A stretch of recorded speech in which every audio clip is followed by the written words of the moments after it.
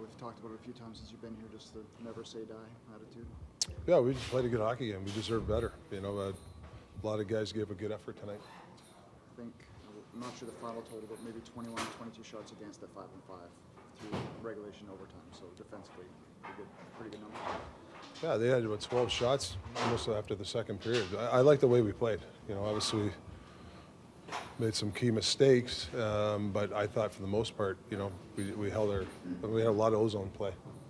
So key breakdowns in the goals. It was a tough night for the Stillman and Myers combo. Yeah, they had a tough night.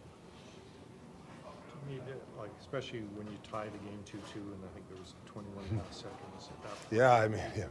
Just get through the period. Well, yeah, it's you can't let your we got back in, and you can't let your foot off a wounded snake. A couple of bad reads by the D there. Just yeah, it's a tough one. Do you think defensively you just need to be more robust at times, like more physical in front of the net? Yeah. Yep.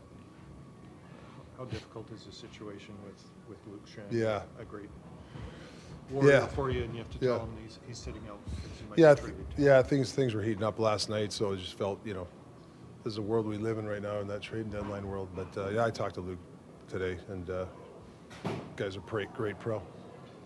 It's kind of put a coach in a funny position. You'd probably like to keep him with what he brings, but the business is the business too. Yeah, I mean, the position you're in, you got to look at acquire whatever you're trying to do. But Luke's like I said, he's a pro, and this trade. So I was talking to JT about this. Around the trade deadline, a lot of weird things happen. The other teams are going through the same thing.